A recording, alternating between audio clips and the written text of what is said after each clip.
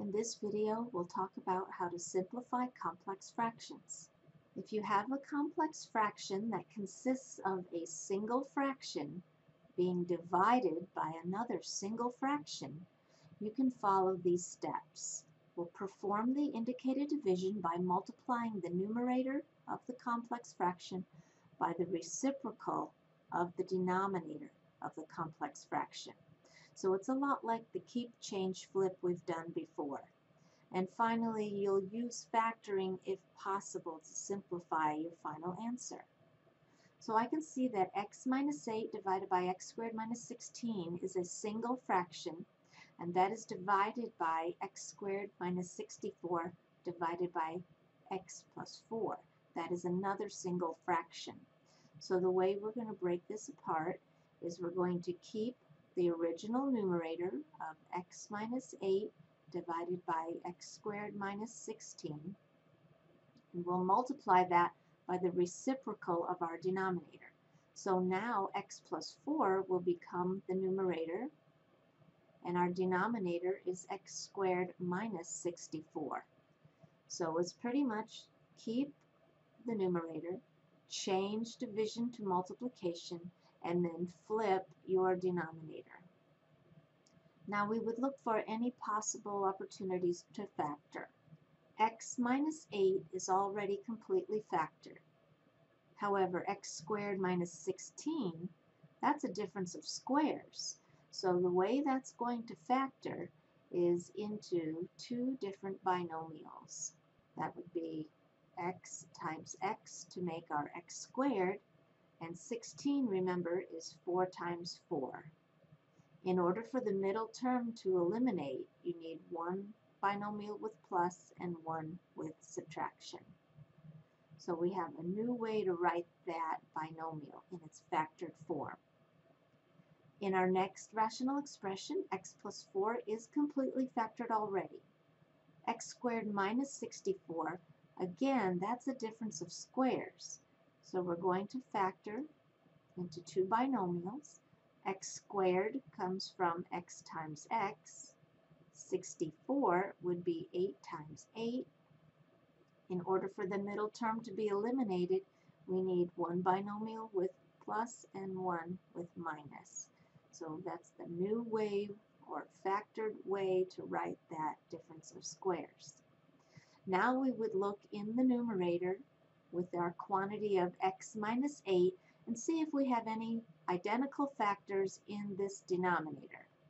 So x plus 4 is not a match, x minus 4 not a match, x plus 8, nope, x minus 8, here we go.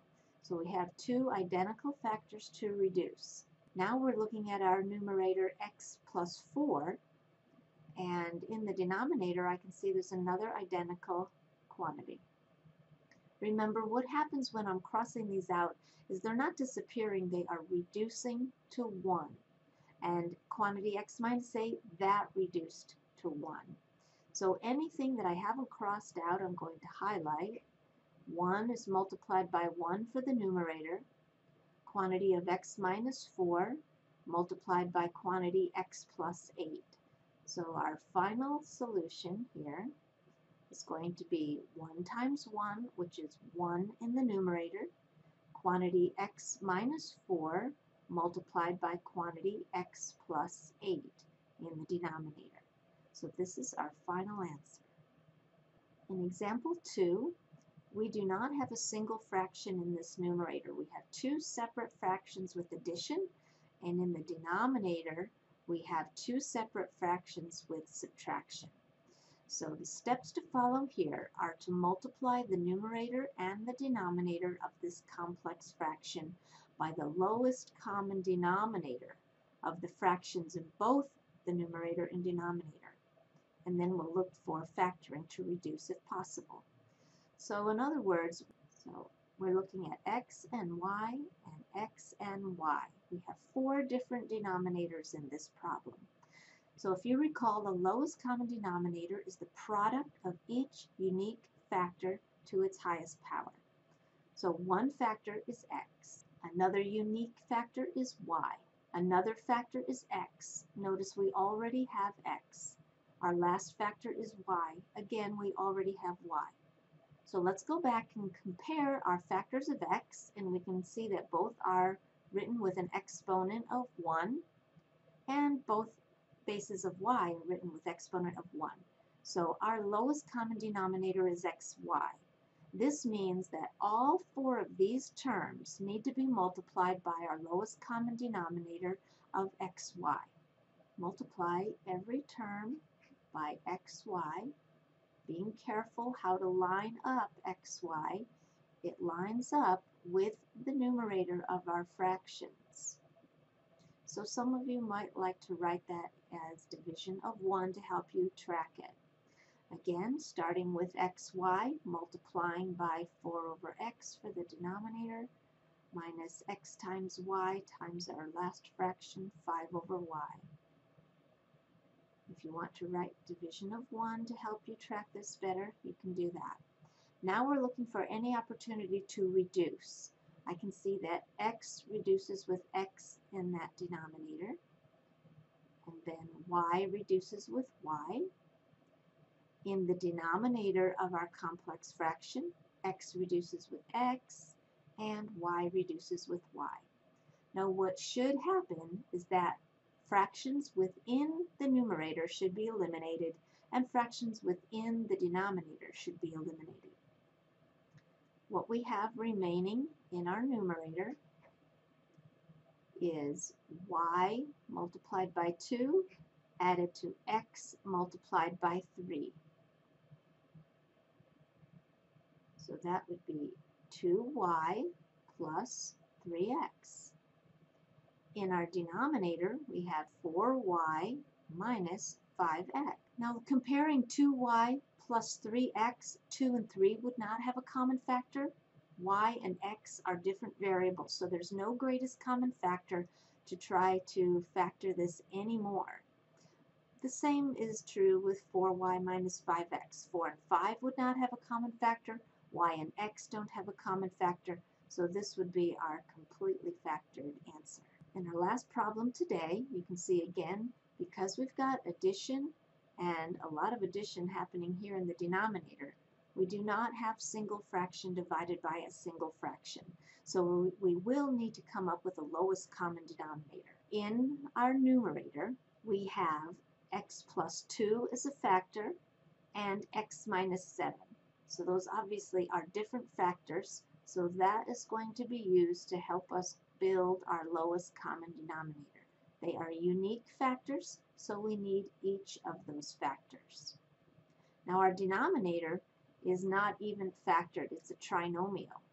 So we know that it will need to be factored. Again, you might be able to use one of the known factors for factoring a little quicker with this trinomial. I know that x squared can only come from x times x. 14 is our product, 1 times 14 or 2 times 7. Thinking about our sum, 1 and 14 will not make 9, but 2 and 7 would. So maybe the symbols needed here need to match the plus that we find in the middle. Also, now these factors are already the same factors as what we have from our other denominator. So when we factor x squared plus 9x plus 14, it will factor into the binomials quantity x plus 2 times quantity x plus 7. So it looks like we already have identical factors in our lowest common denominator.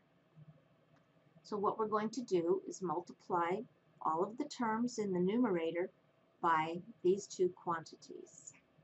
So I'm going to have x plus 2 times quantity x plus 7 multiplied by my first fraction of 2 over quantity x plus 2 added to quantity x plus 2 times quantity x plus 7 times 6 over the quantity of x plus 7. Now that's just the numerator. And in the denominator, we need our LCD, quantity x plus 2 times quantity x plus 7 multiplied by our fraction. And do be sure to use your factored form. So 4x plus 13 is divided by quantity x plus 2 times quantity x plus 7. What should happen is, with reducing, our fractions within the numerator and denominator should be eliminated. With our first term, you can see the quantity of x plus 2 is reduced, and now we are not going to be left with a fraction. For the second term, quantity x plus 7 is reducing. Again, we are left with no fraction there. Within our denominator, both quantity of x plus 2 and quantity of x plus 7 reduce, and you can see we are not left with a fraction. So what we do have remaining in our numerator is 2 is distributed to this quantity of x plus 7. That would be 2x plus 14. Here we have 6 being distributed, so that leaves us positive 6x plus 12.